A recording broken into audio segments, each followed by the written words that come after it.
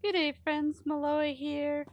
I am on my smuggler. We're gonna go finish up the corruption quest here. You may notice that I went from level 45 to 48. That's because I participated in a rampage with my guild this past weekend.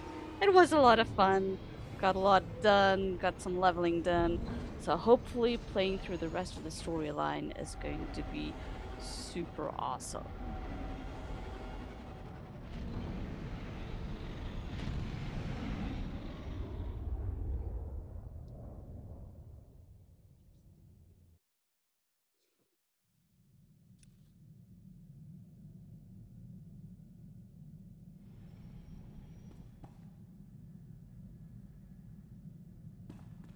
Master, you'll be pleased to know I added extra padding to all the seat cushions aboard this vessel.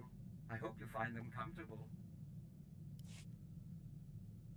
I hear you had some trouble on Voss. Captain? Senator Dodonna asked me to call. She's busy defending her decision to send such an undiplomatic ambassador to Voss at a crucial time. Any success learning Rogan's business?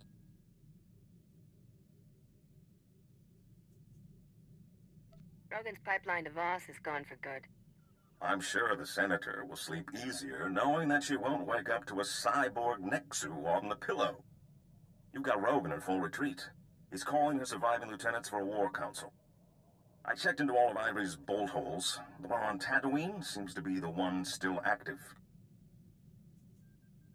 Rogan always shows up to spoil my good time. Let's give him a taste.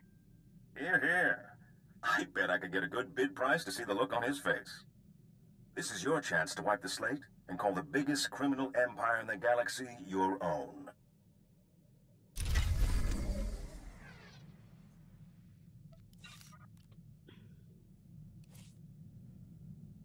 Rather laggy tonight.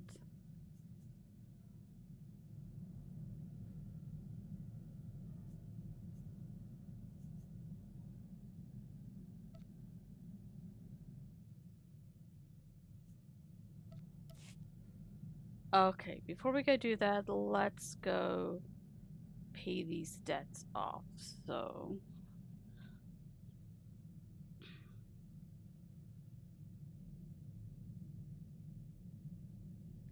let's head over to Alderaan. Not sure why this thing is blinking. We'll click on it later.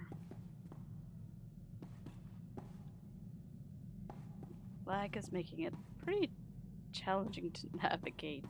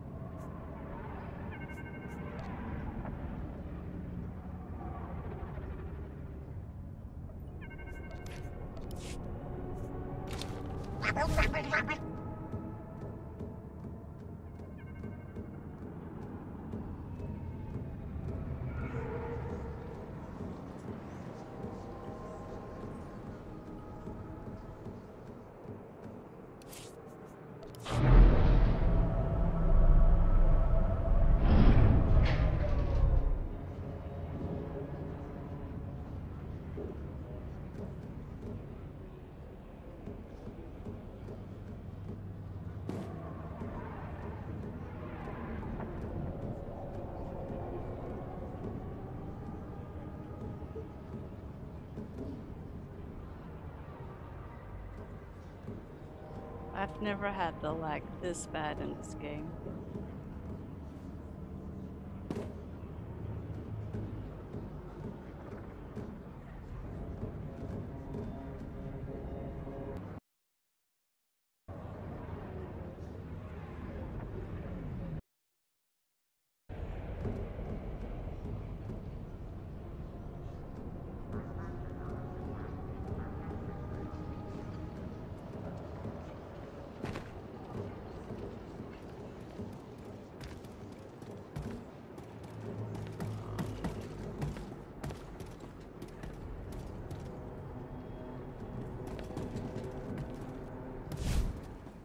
You have fun with that. The Voss thank you, outsider.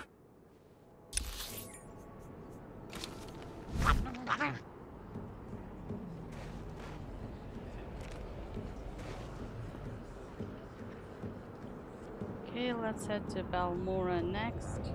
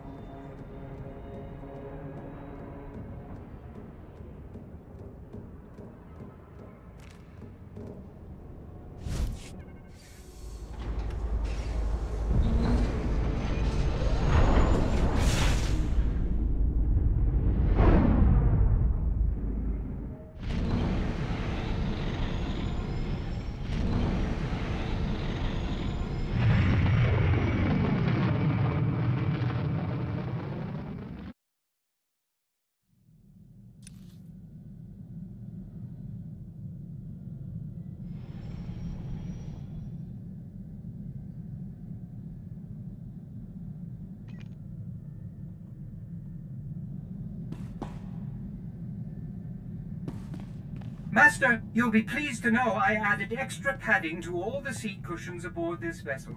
I hope you find them comfortable.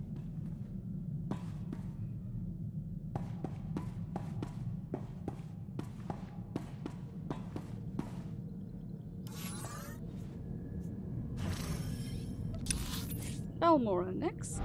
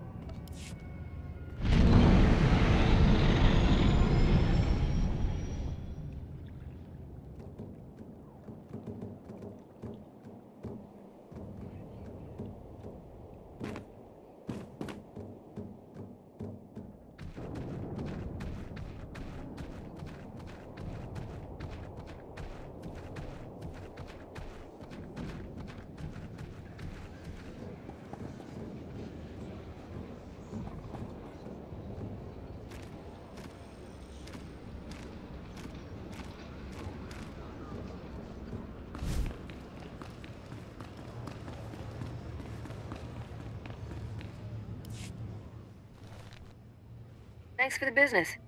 May your future be clear, outsider.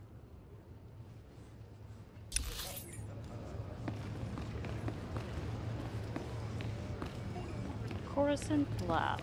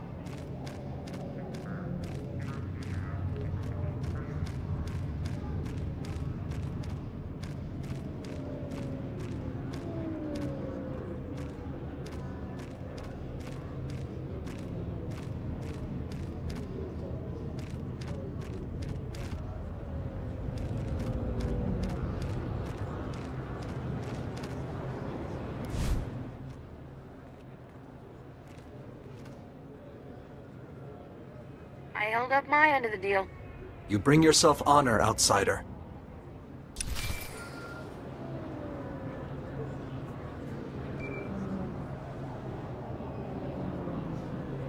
Look here, why are you calling me?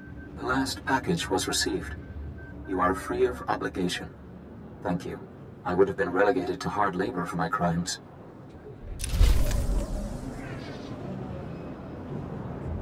Nice. Alright, now we can go off to Tatooine.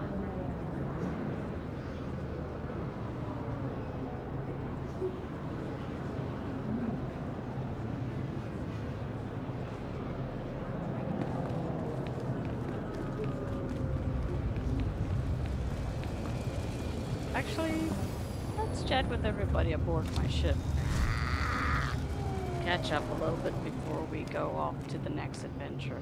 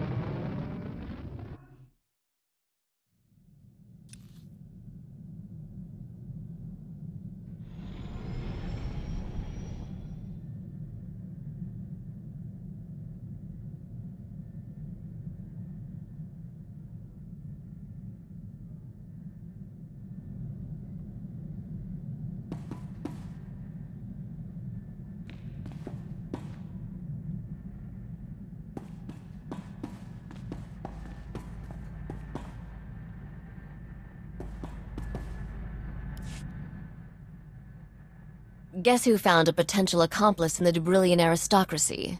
Feast your eyes on this hollow-embossed, genuine flimsiplast invitation.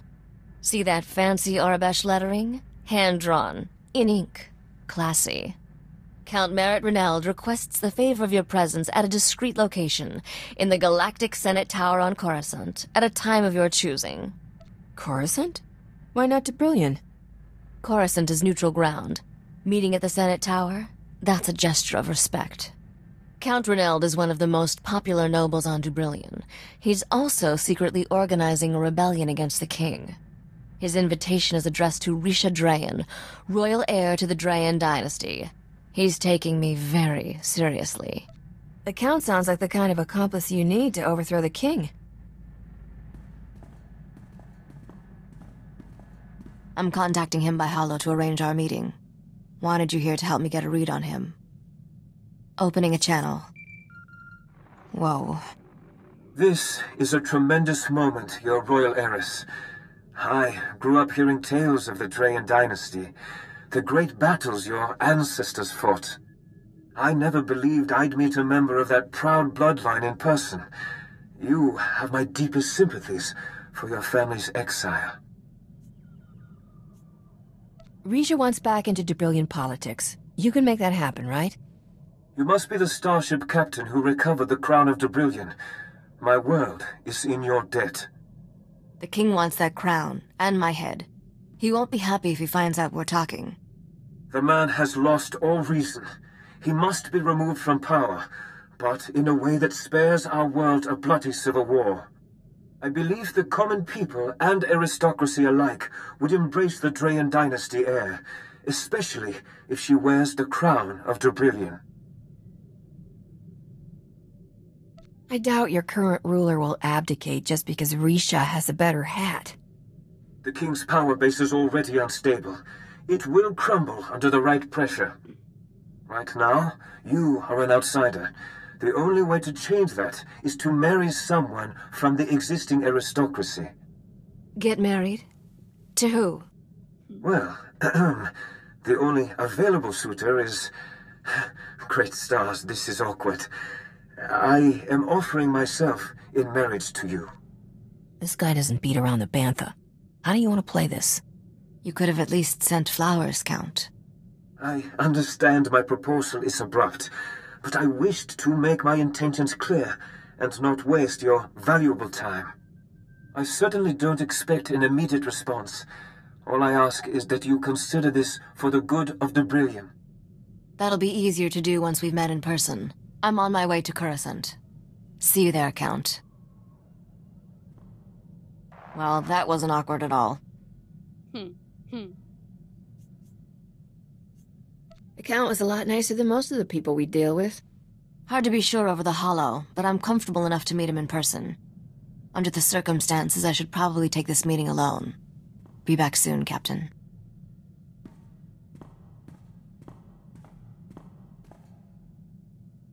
Never talked to a complete stranger for that long before. Count Reneld gives to charities, builds orphanages, creates wildlife preserves, and those are just his hobbies.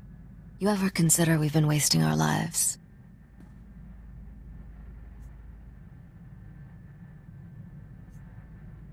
I do everything for one reason. To get rich.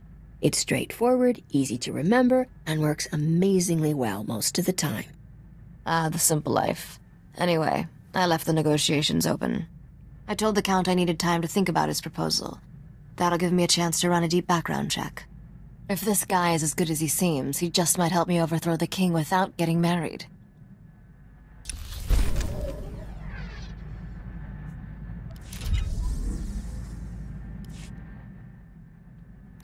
Count Reneld is a man of his word. He sends me daily updates about his rebellion's progress. Incredibly sweet, beautifully written updates. I knew taking Dubrillion's throne would be a challenge, but this is getting complicated. Merritt's every bit the man he appears to be. Even the dirt I've dug up on him turned out clean. I can't wait to hear what skeletons are rattling around his royal closet. He stole the crown jewels when he was 5, got a slap on the wrist, and he's been clean ever since. Seriously.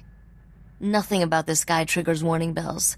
When it comes to husbands, I could do a lot worse. I'll stop bothering you. I needed to talk, and you're the only person who understands me. I'm always here if you need me. I'm sure there's trouble somewhere with our name on it. What do you say we go take all its credits?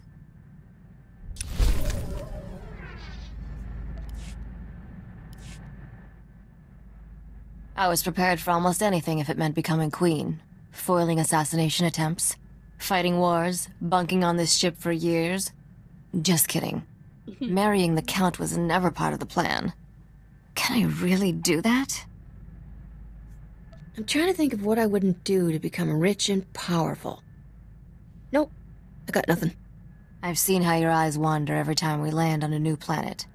You might get married, but could you stay that way? Ugh, I hadn't even thought about producing heirs. Not that he wouldn't be a great father. This conversation's officially given me a headache. Let's go do something outrageous.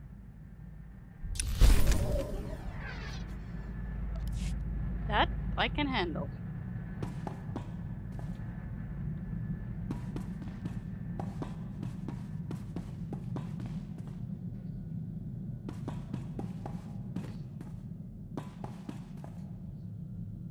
They should make every Jedi kid spend time in a war zone. When you see what real Sith are like, it makes my blood run cold. And don't make any fish jokes there. I'm serious. It makes you see why the Jedi make such a big deal about not giving in to the dark side. Isn't don't give in to the dark side kind of Jedi School 101? I never thought I was the type. You know, like all Sith had to be these brooding, sadistic puppet masters. But Master Lauren was right. The road to the dark side starts with things we all feel. Jealousy, greed. They're all the seeds of it. I'd rather spend the rest of my life meditating on a cold rock than turn into that.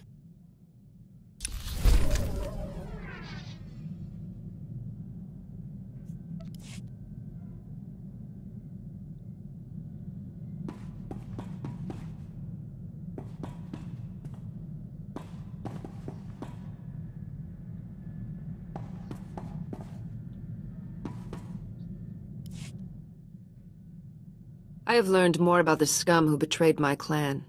Tiari Rook claims he has earned the title Mandalorian. But I heard nothing of him passing the trials of strength and courage required to join a clan. Sell your services as a Mandalorian without the whole honor and loyalty thing. Why didn't I think of that? Because any true Mandalorian would be honor-bound to kill you. I have called myself Mandalorian since I left my mother's side at age 3 to begin training. It is not easy to put that behind me. Most kids that age are mastering the toilet, not the blaster.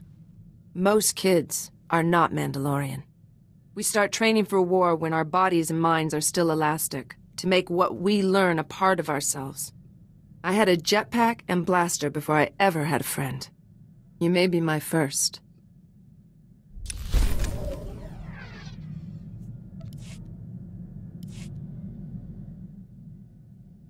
I do not presume to question your choice of crewmates, but I am curious. Why allow yourself to be surrounded by the weak? Only the Wookiee displays any strength of character. He understands honor. The rest are petty criminals.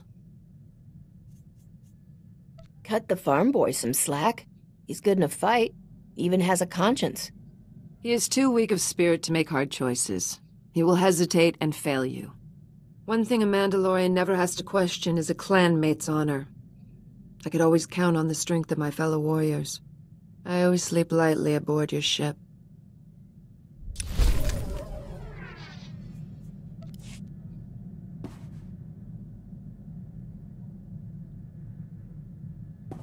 Well, they each have strengths in their own way.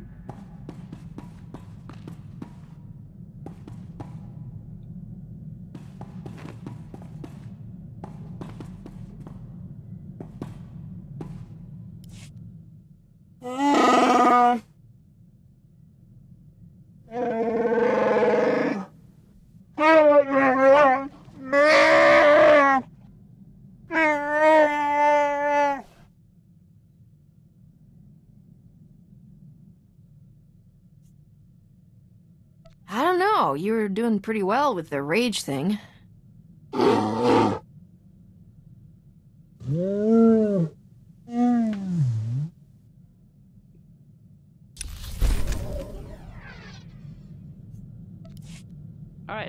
see what that is all about. Mission console.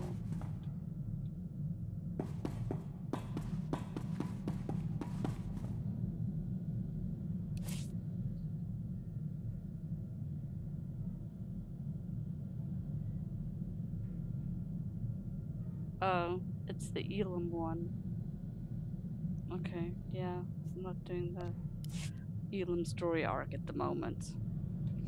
Alright, well, that concludes today's adventure. Be sure to tune in tomorrow as we travel to Tatooine. Happy hunting!